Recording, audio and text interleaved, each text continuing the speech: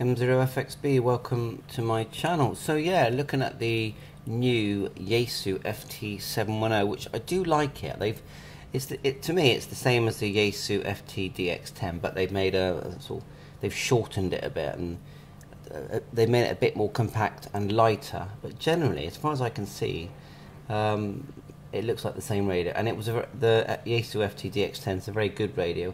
How would I feel if I had just bought an FTDX10? Well, to be honest, I wouldn't be that happy, because I would have wanted to have known that they were bringing out a newer model, a newer version of the same radio. Now this one is coming out in 3 different models apparently. It's going to be the 710, the 710M, so 710 100 watt, 710M 50 watt, and then the 710S, which is going to be 10 watt. Now, is that going to be a smaller radio? Because that to me is crucial. Are we getting a QRP portable radio or not? Because this, I mean, you can take it portable, but it's not. You're not going to hold it in one hand, not comfortably anyway. Now, the other obvious comparison is this a competitor for the 7300? And the 7300 has been around a long time, so that's a good question. But I would say yes, it's got a built-in tuner, nice scope, HF, 6-meter radio. So I personally think, yeah, it is a competitor for that, which is fine. Which one do you prefer? It's your preference. They're both I think they're both very appealing myself.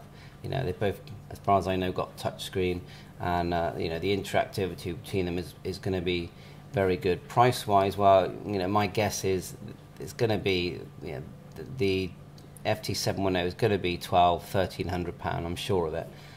Same goes for the ICOM 7300, which has been out for a long time, but they just got it right straight away. It's just a very nice radio. So which one would you prefer? Which one would you rather have? You can pick up the 7300 new, as I said, for about £1,300 or less, but you can get them used now easily for £800 in the UK.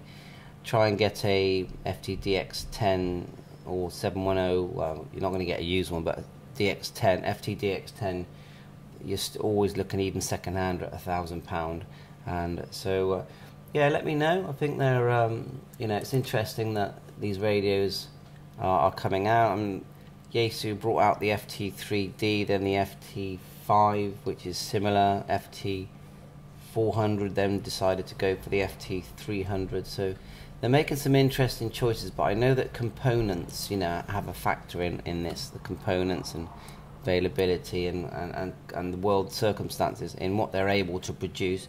So this is, I do think it's a very nice set, both of these sets. So let me know what you think.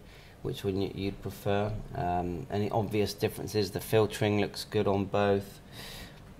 The bands look like it's the same bands that are being covered, although let's say that the 7300 does cover 4 meters, so that's a plus.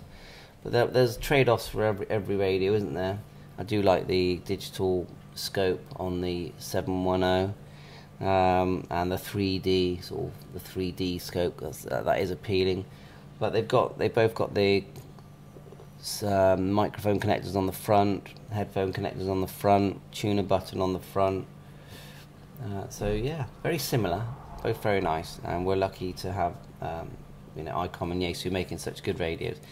So yeah, the small disappointment is I was waiting for a 2m70 shack-in-the-box new radio to come out, like the 991A, but smaller, with a more modern SDR type screen radio, basically an SDR radio, like the ICOM 705. Was hoping to get that, but nothing yet. But they do keep coming out with these radios out of the blue, suddenly announced. And Ham Life here, if you look Ham Life, you can look them up for more information, which is what this is. And I'll look at that in another video. 7.3, thanks for watching my channel. All the best.